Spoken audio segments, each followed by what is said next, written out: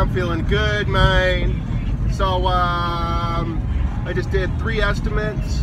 It's a perfect situation. So I had a friend, not a friend, but a customer call me for an estimate, and then she told her 2 friends about me. They called for an estimate. So I did all the friends' estimates same day, knocked it out the park. You know they love me because I'm a very charismatic player, dog. And we talked, shot the shit. So this last estimate I did, the guy wanted a house window cleaning and said he just got the house power washed about a week ago. And I'm looking around the house and I'm like, dude, this house barely is power washed. There's green stuff all on the siding, and I'm like, you sure he power washed it? Oh yeah, he power washed.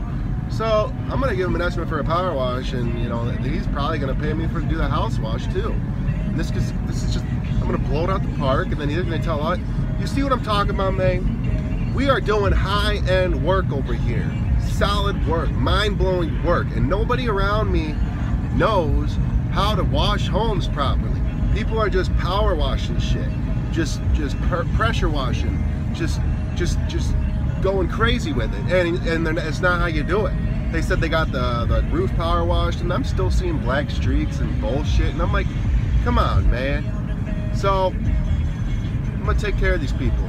We're gonna get it right.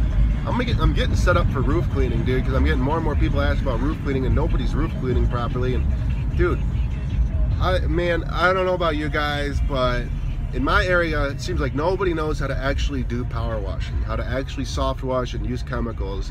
And I didn't know any of this shit, you know, until like a year ago when I was just brutally studying this stuff and experimenting and figuring it all out. And I'm so glad I figured it out. But yeah, you guys can do this too. So just be thankful, man. It's just a great time to be alive, dude.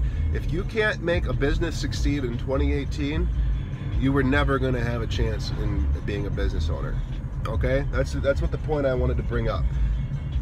This is a prime time to start a business and make it happen, dude. And you're on the internet and you're YouTubing, so I know you know how to use the internet.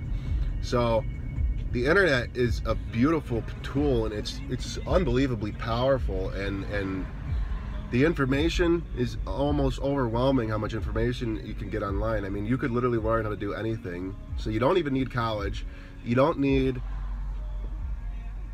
dude, it's amazing. So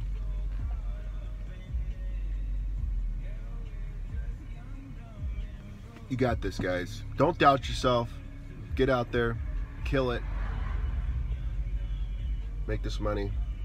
Provide for your family.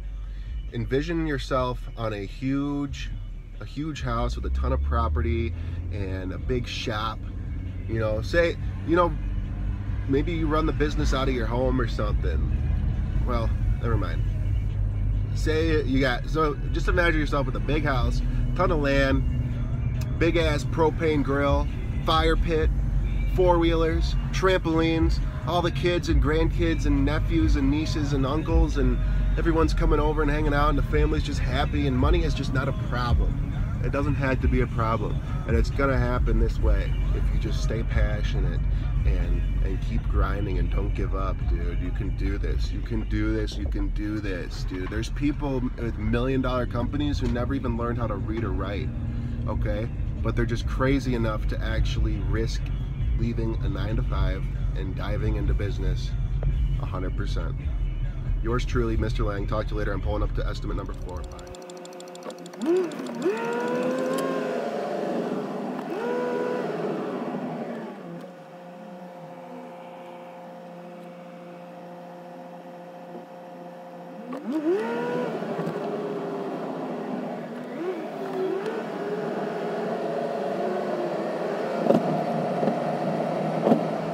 John Lang, Wally's Professional Services. Listen, I got a question for you guys. So, if you tuned into my live video yesterday, I mentioned that we left the job, almost got out of there, and right before we were leaving, a window opened, a breeze came through, and a window dropped and opened and broke. and the homeowner said this has happened in the past and it's not our fault and blah blah blah, but I can't stop thinking about it, and she doesn't want me to do anything about it and blah blah blah.